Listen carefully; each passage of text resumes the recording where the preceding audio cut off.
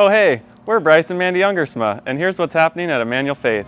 On September 8th and 9th, we'll have a special weekend to thank the Lord for our new Children's Center and allow everyone to take a peek inside. Plan to attend one of these special services and then come back Sunday, September 9th at 4:30 p.m. for our ribbon cutting and dedication. We'll offer a free barbecue dinner and jumpies for the kids, so this is a great opportunity to invite friends and families to come check out our church.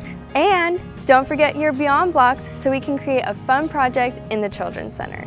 If you'd like to be a part of our intergenerational choir and orchestra for our classic services on September 9th, please email choir@efcc.org. This Friday night, join us at Cruisin' Grand at the gazebo on the corner of Juniper and Grand Avenue for a classic rock night. Are you interested in sharing God's Word with students after school?